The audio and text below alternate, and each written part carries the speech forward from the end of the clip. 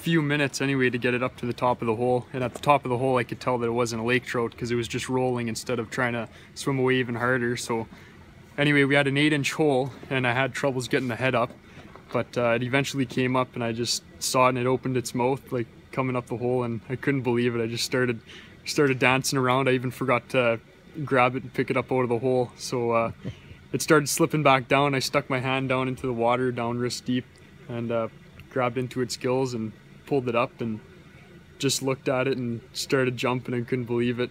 So I was pumped. It's the biggest ling that I've ever got myself. I caught a 12-pounder the other weekend, and this one tops it